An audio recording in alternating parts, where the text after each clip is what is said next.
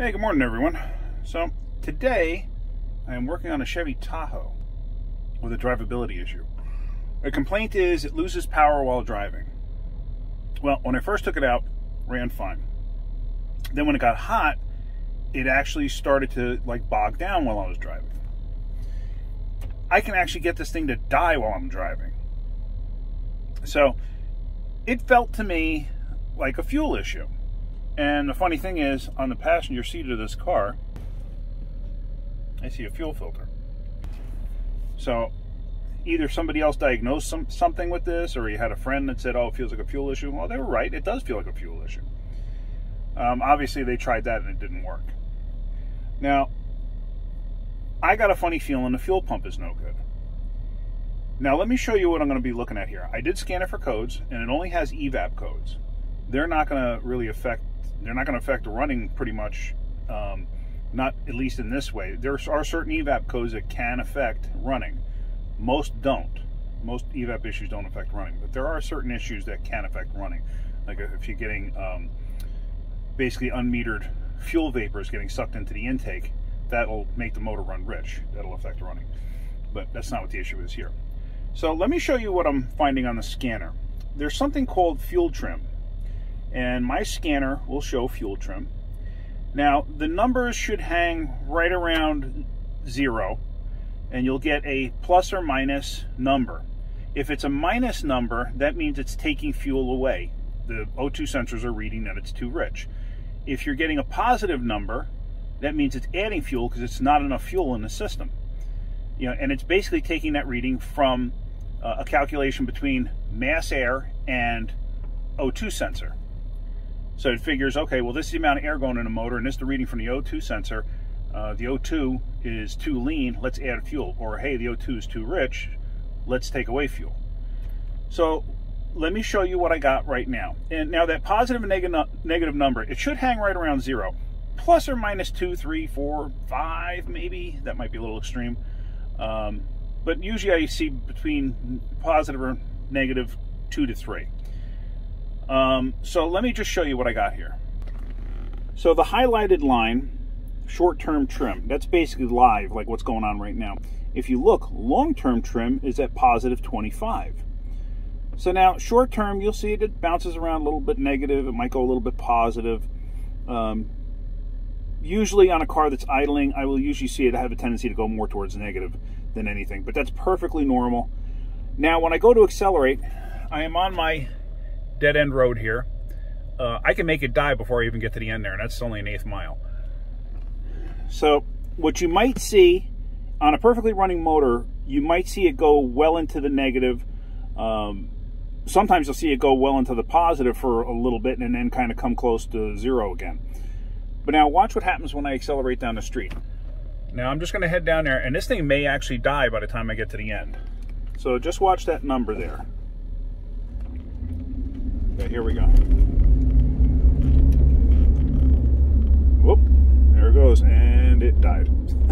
So you saw how high that number, oh shoot, didn't even, maybe I messed up and I might have come off the number. Let me try that again. Okay, sorry about that. I came off the number, you couldn't see it. So I'm going to try it again. Let's see if you can see this. It's right around 0, should hang somewhere right around there.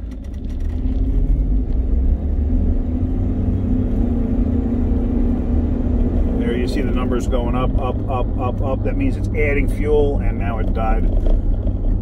So now it's shut down. So that tells me I got a fuel pump issue or a fuel delivery issue.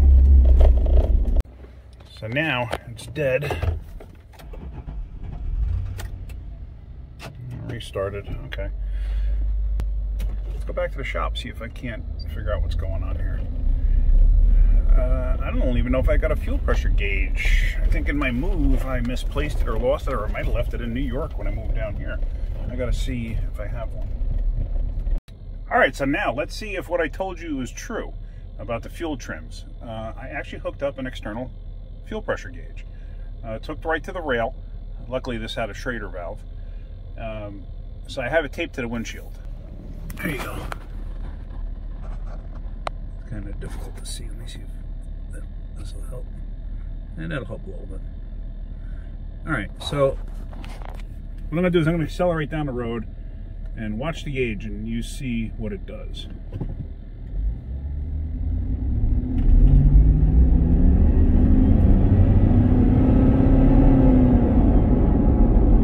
Yeah, that's definitely not enough fuel pressure. That is definitely not enough fuel pressure. Amazingly enough, it's still idling.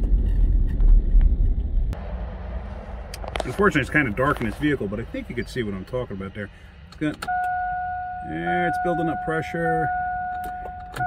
Again. I don't even know what spec is supposed to be on this car yet. I didn't even bother looking it up. It doesn't really matter. I mean, I know that 0 is not enough fuel pressure. So let's go down the road here. Again, let's watch it one more time.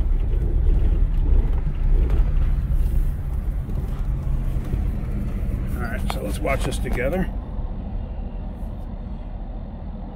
Actually, let me zoom out a little bit. Might help. There we go. Okay.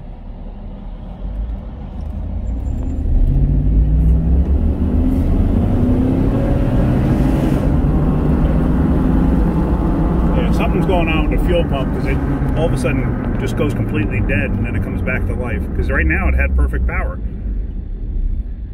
Although you did hear it detonate.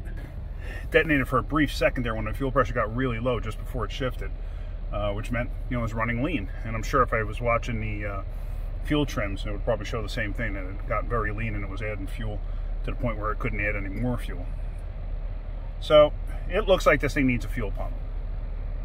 So I guess what I'm gonna have to do is call a customer, see what they want to do, and we're gonna go from there. All right, that's it for right now. If you get anything out of my videos, hit the like button. Actually, you know what? No. What I'm gonna do is, after I sell the fuel pump and after I install the fuel pump, I'll make another video and I'll show you what the fuel pressure is supposed to be. All right, sounds good. So I got the fuel pump in and took it for a good ride, and it runs great. The fuel trims, the short-term trims, are staying normal. You know, roughly plus or minus 5. Usually hanging out right around +3, -3, something like that. So anyway, here, I'll show you. I'm going to take it for a road test. I still got the gauge hooked up, but I'm going to show you what the fuel trims look like. I'm on my little dead-end road here. I'm just rolling right now. But here, take a look at this. So right now I got sun glare going on too. Let me shut that off. So that might be an issue, I don't know. So there, you can see it's at 1, 0, 2, 1. That's perfectly normal. So now I'm going to just accelerate down the street. And it's got a lot more power in it than before.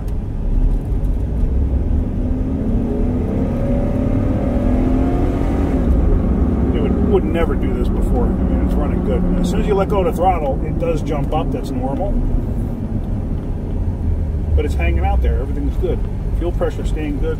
Pretty much right around, let's see, like 42, something like that, 40. So there's pulling a little bit of fuel away, but it's good. That's perfectly fine the way it's reading.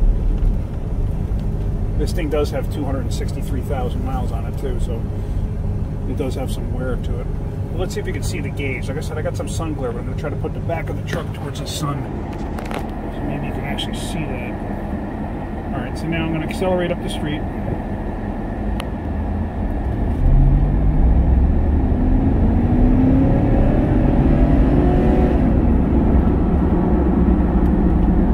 right, see that? It held steady, just like it should. So this thing's running good. This thing's fixed. I'm happy with this.